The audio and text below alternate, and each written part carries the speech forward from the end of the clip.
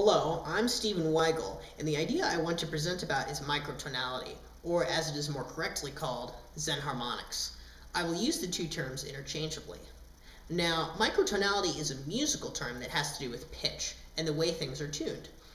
In the West and in Europe, Occidental countries, we use 12-tone equal temperament as our tuning system, and we're the only ones, although 12-tone has spread to Japan. However, we have only used 12-tone equal temperament for about a century, and other tuning systems evolved to form the basis of 12-tone equal temperament. This is an indisputable fact, yet microtonality is suspiciously ignored in music education and even dismissed as irrelevant, or not even music theory. This is a travesty, as it is a vital part of music theory-based education. However, I've only met 4 people other than me at Ball State who even consider the subject. Again, the definition of microtonality in the West is just anything that is not 12-tone equal temperament. When you play the notes on a piano, white and black, going up the chromatic scale one at a time, you can hear that the notes are an equal distance apart, and that's what makes it equal tempered with 12 notes on our piano.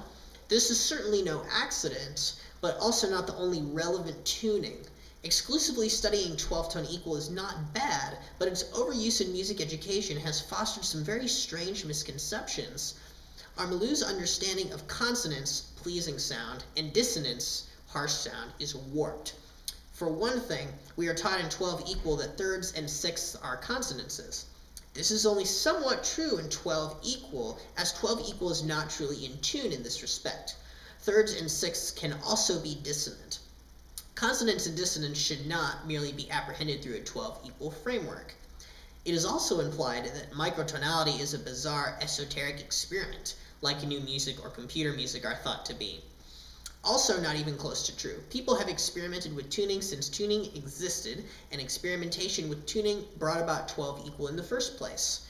If we have to study music theory from another country, we need to convert to a non-12 tone system.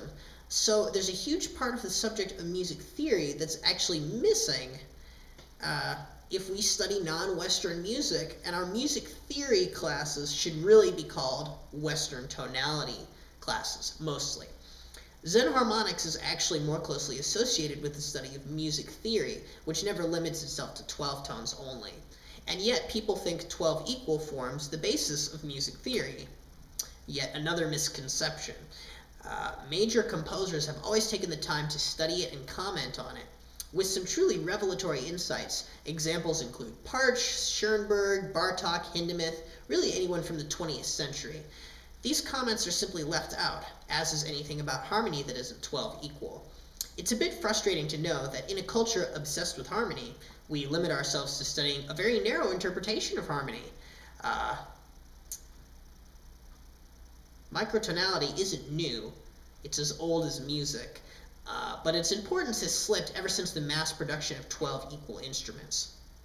There's a need to include it in music theory again, as music theory used to mean the study of harmony, which is Xenharmonics. We only study 12-tone harmony.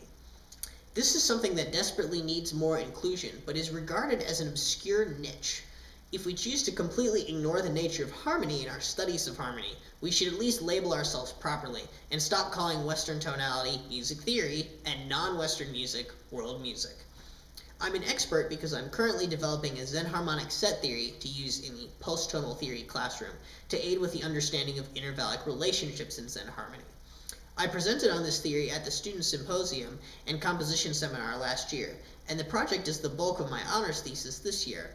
Most of my peer review has come from online microtonal experts, as few people at Ball State have a thorough grasp of the subject. However, it is understandable and relevant to them. Thank you for watching. This has been Stephen Weigel on the topic of microtonality and its relevance.